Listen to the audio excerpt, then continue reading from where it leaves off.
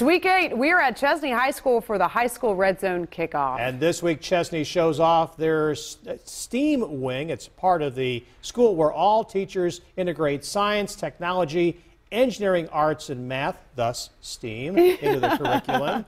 Christine Scarpelli, photographer Ryan Goodman show us how those kids do it, how they can relate the lessons to real-life careers.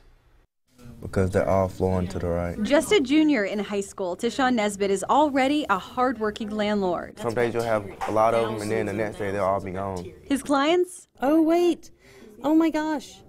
You've got a sporostomum in there. He's big. Did you see him? Live here in the home he built. We went to the creek and got water, and we got some rocks. An ecosystem he engineered. And you got to find out what they eat. And the credit is for science. It's basically their exam grade. So they have all semester to create this and gain the knowledge to convince the judges that theirs is the healthiest. I've gotten 2 walls done. Ethan Wheaton is building another type of house.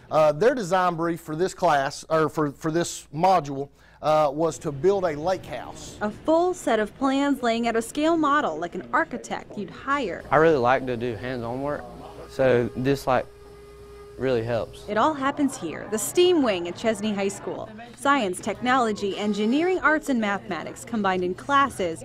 Teachers say the goal is to get all students through at least one STEAM class before they graduate. I do know that my kids could get a job if they have problem-solving skills, if they have the ability to rationalize, take data and information from multiple sources and do something with it. Like this, a solar-powered charging station. It was something these guys created as part of a sustainability project in their STEAM classes, but obviously it's something that can be applied in real life.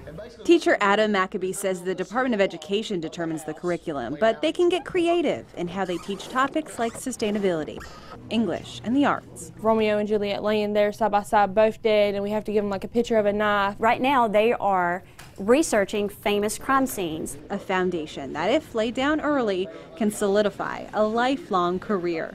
For photojournalist Ryan Goodman and Christine Scarpelli, 7 News. Tonight, Chesnee will wear all black against rival Blacksburg. And Pete Yanni is going to have highlights from all the games tonight in our area on High School Red Zone right after 7 News at 11.